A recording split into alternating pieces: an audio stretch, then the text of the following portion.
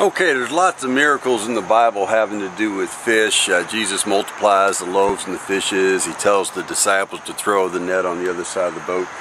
So the hardest thing about skinning a blue catfish is actually acquiring a blue catfish. And the Lord provided a mess of blue catfish for us yesterday in answer to prayer. So remember to pray when you go fishing. Okay, so there's lots of techniques that get used. You can nail the head to a board to have something fixed to pull it down on, nail it to a tree. They've got special catfish skinning pliers, yada yada yada. I like to use just a pair of needle nose pliers. These are the same ones I keep in the boat for unhooking fish and so on, and a fillet knife just to keep everything simple. So I find it a little easier to skin if you score first. Just make a few very shallow cuts to help the skin come off. Just makes it easier.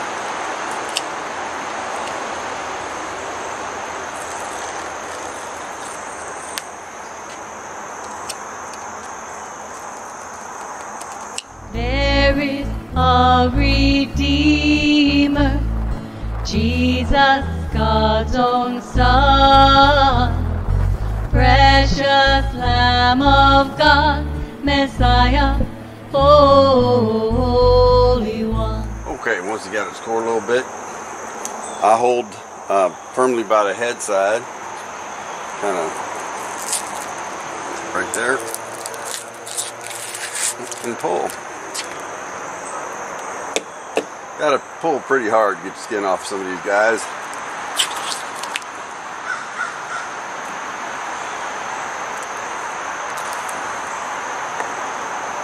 Maybe a little more scoring down there by the tail might help get that last little bit of skin off the tail.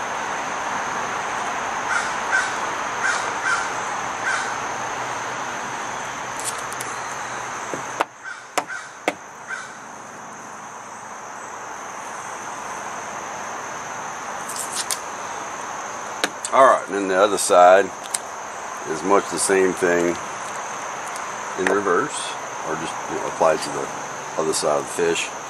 Score a little bit.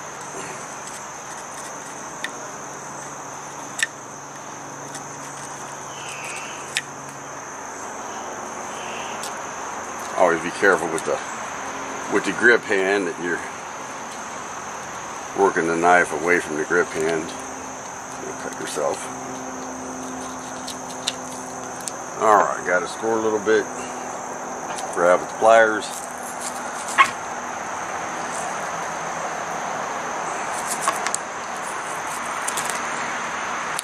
This one's requiring a little more force on this side.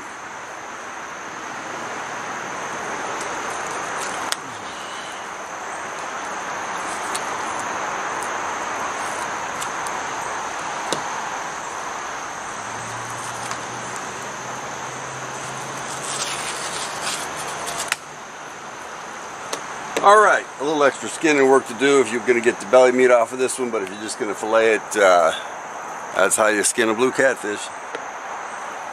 When I stand in glory, I will see His face, and there I'll serve my King forever in that holy place. Thank you, oh my Father, for giving us your Son and leaving your Spirit